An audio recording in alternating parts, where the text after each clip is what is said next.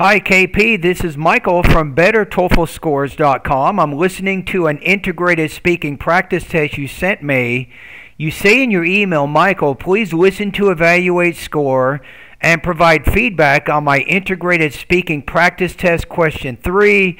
And for YouTubers, I will put the video in the description box if anybody else wants to practice this practice test using examples from the lecture. Explain what social loafing is and how it affects people's behavior. So anyone at YouTube, if you do the practice test, you can compare your response to KP's response.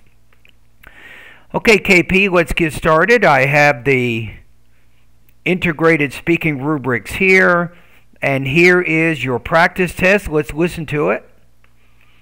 According to the reading passage, when people were given group projects, they may feel less motivated to work hard to finish such projects, especially in a simple task. Good job on your tone there. Nice. Is referred to as social loafing. Okay. In a psychology class, the professor mentions psychology to explain social loafing. He states, in this study, people were asked to peel as many potatoes as possible for a given amount of time. However, the researchers instructed some people to work alone and some to work in a group. Okay. When they compared average count, unexpectedly, they learned that people who finished this task in group peeled less. And what the results of that study we want to hear. People who worked alone.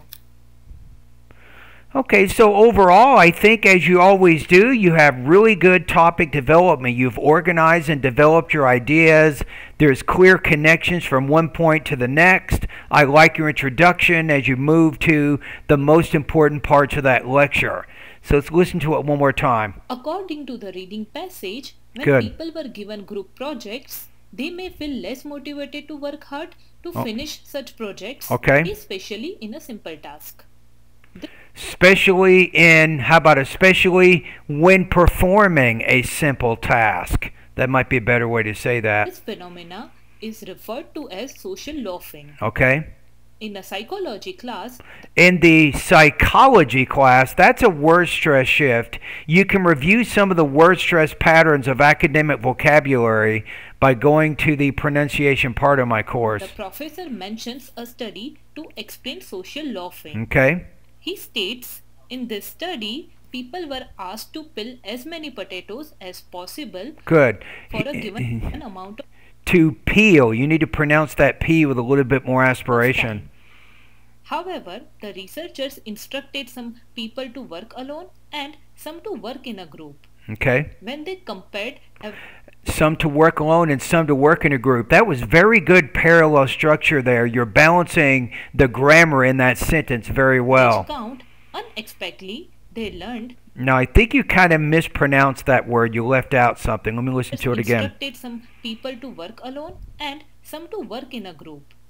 When they compared average count, unexpectedly, they learned. Unexpectedly. You didn't quite pronounce all the essential sounds in that word. That people who finished this task in group peeled lesser number of potatoes compared to people who worked alone. Okay, so then the question is, what is your score here?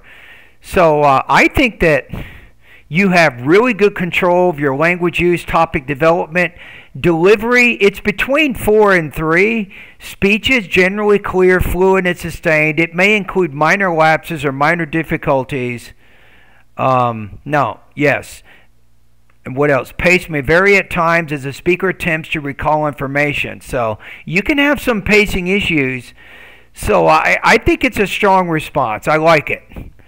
I'm going to put you at 25 to 27 points on this. You do have a minor accent, but the speech is generally clear. It's clear, right? So I think that you're speaking at a fairly, you might speed up the rate at which you speak just slightly, maybe 5% faster than what you did, but overall, I think it's a good response. So I'm going to put you at 25 to 27 points out of 30 on this practice test. Thank you.